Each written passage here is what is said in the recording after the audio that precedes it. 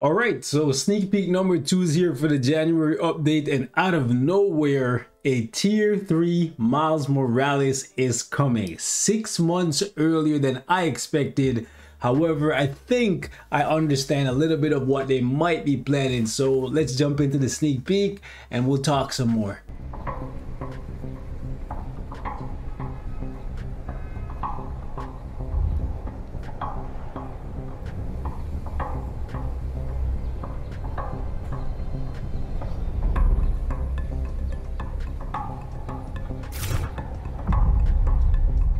Alright, so there you have it, and if you take a look at the very beginning of the trailer here, as we're climbing the building, if you will, you can see off to the left hand side here, there is a tier 3 indicated, letting us know that Miles Morales is going to be getting a tier 3 in this update. Now, some of you guys may be wondering why the heck would Netmarble do this when we are 6 months away from the release of Into the Spider-Verse 2.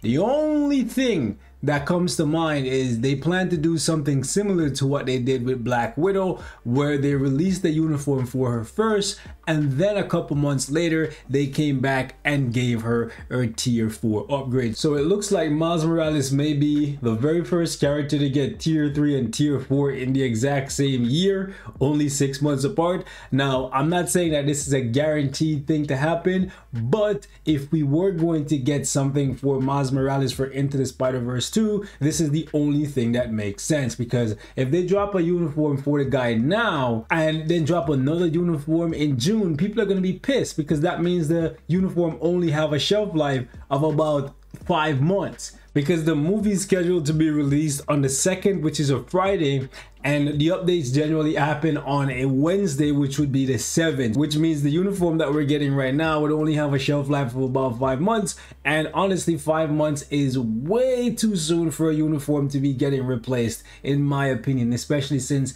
they're not really increasing the ways in which you can earn crystals. Nobody wants to have to spend 2,000 crystals on 2 different uniforms, one of which will probably no longer be relevant after only 5 months. So my guess is we're gonna get a new uniform for Miles Morales now, and then they're probably not going to do anything for him specifically for Into the Spider-Verse 2. Maybe they'll do something for Gwen and other spider related characters, but it would be really strange for them to do nothing for him since he's the focal point of the Into the Spider-Verse movie. So my guess is they're probably going to give him tier 3 now and then give him tier 4 later and just skip over giving him a uniform. Now, over on the forums, this is what CM Fragment had to say. This spirited superhero has embraced the responsibility of being Spider-Man, and then they put him as Junior. And down here we get some bad news, really tragic news actually. Check out the new powers of this web-headed superhero. Well, I just added the rest, but you get it, right? We will announce more information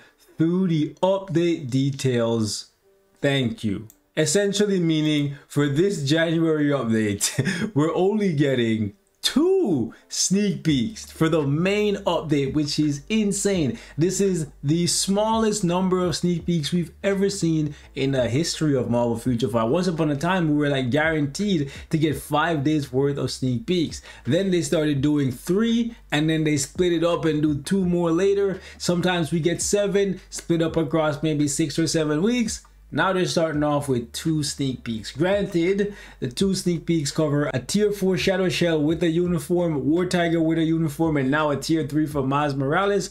However, I was hoping for a bit more. The patch details gotta be juicy, okay? Because there's no way this is gonna be enough content to satisfy people, and this would be such a lackluster way to start off 2023. One thing that really shocked me about this sneak peek here for Miles Morales is the amount of people who actually dislike this thing. 35 doesn't seem like a lot, but the fact that it's getting ratioed is kind of crazy, because I would have thought that Miles Morales has a decent fan base, but I guess people are just really upset about not getting Shuri with a Black Panther uniform, no Okoye, no Transcendent skill for M'Baku, no tier 4 Black Panther. So pretty much anything that gets released that's not those things is just gonna get like a negative reception.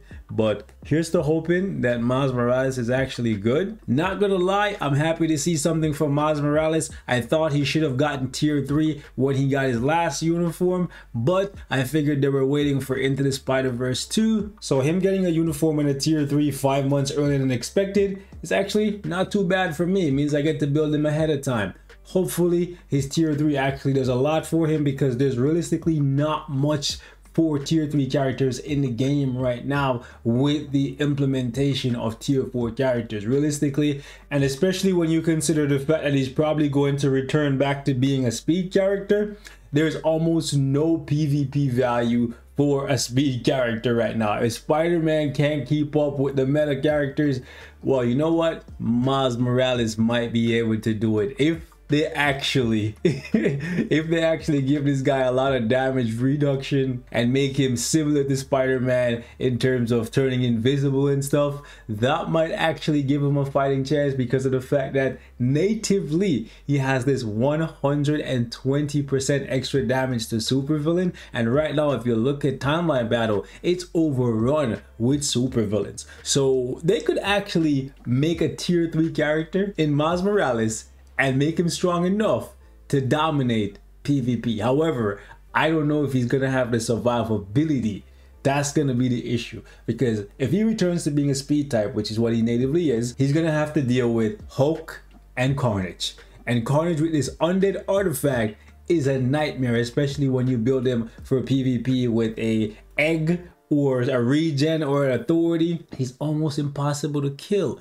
So it's gonna be really interesting to see what kind of dynamic they decide to go with. However, with the uniform here, you'll actually be able to take him into World Boss Legend and use him to buff your Carnage. 70% extra attack and 20% extra damage reduction is pretty cool. I wonder what his new leadership is gonna be, because before this it was not very good. However, it is gonna be really interesting to see what they decide to do for Miles this time around, because this uniform right here, which was my favorite uniform for him, I absolutely love his playstyle. Honestly, the Absolute Carnage uniform, I like the playstyle on this one too, but I just really like the Into the Spider-Verse one a little bit more.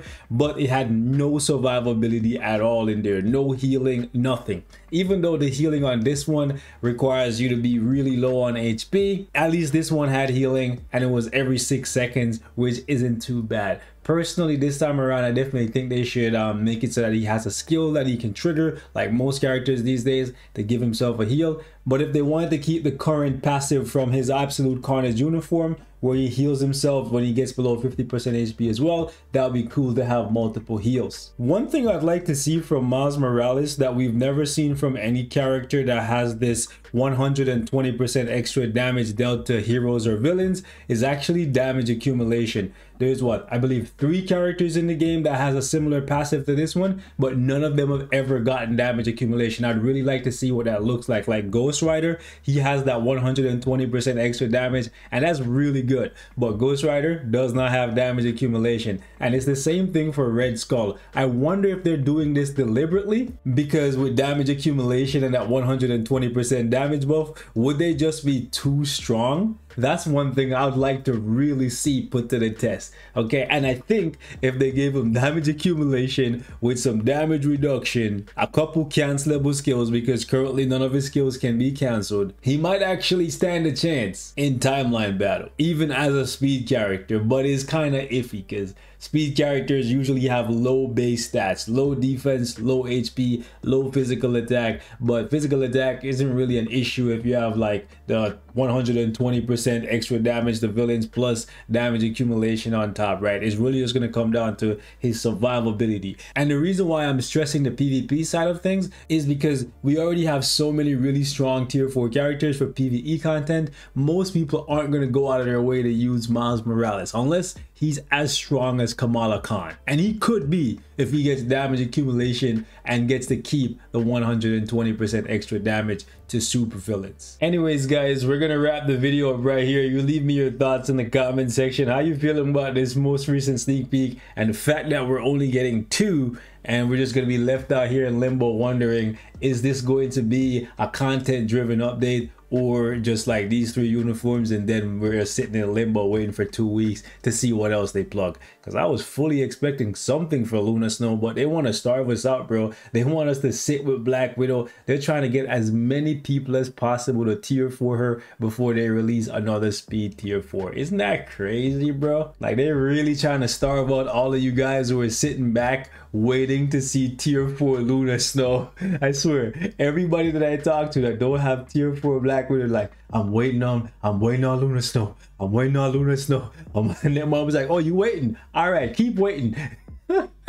What would you guys do if by the time that we get to tier 4 Luna Snow, there's already like 20 of each of the other tier 4s, like 20 Universal, 20 Combat, 20 Blast, and then there's still only 1 Black Widow?